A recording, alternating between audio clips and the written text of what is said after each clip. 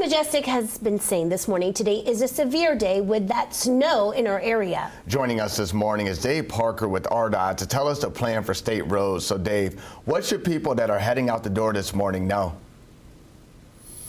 It will be a messy Monday morning, specifically there in the Benton County area. As you see, we've got a half dozen relatively minor accidents popping up.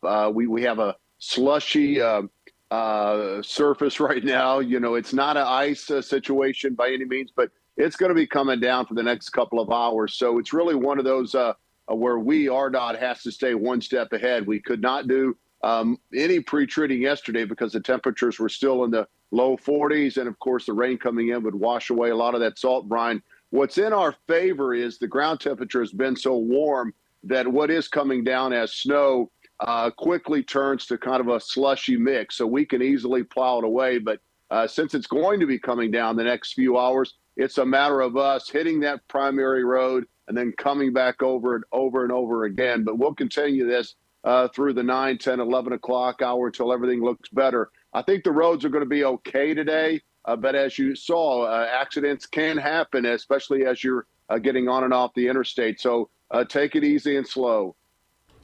And Dave, we've talked about ARDOT's salt supply. Are there any worries about it running out after this storm?